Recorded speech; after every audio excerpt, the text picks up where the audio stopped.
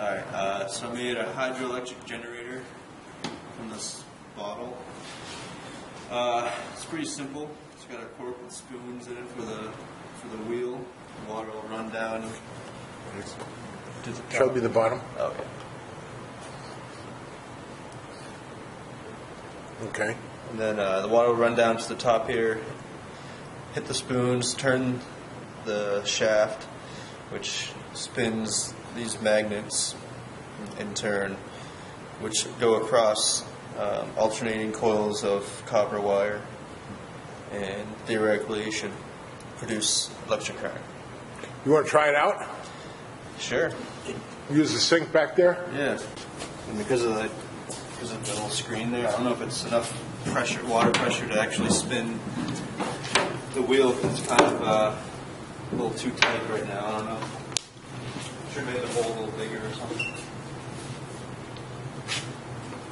You can take the screen off of that if you want. Again. Do you want to hook up the meter to it? See if it will spin first. Okay.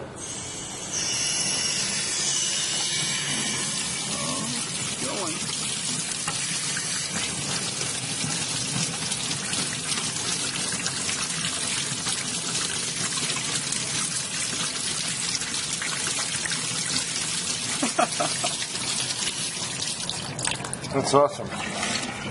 Someone want to hold the Meter? multimeter over it? What do you think? What's your bet on output? Well, I tried a little circuit tester, and that's minimum was like 120. It definitely doesn't produce 120, so less than that. Well, we'll put it at 20 and see what happens. All right.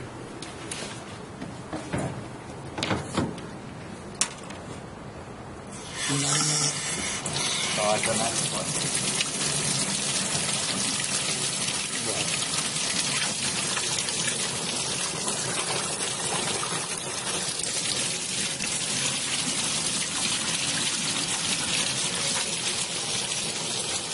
Is that actually? Yeah, it was up to 3. Wow. Ooh. Yeah, there you go. 1 point. Those 3 volts.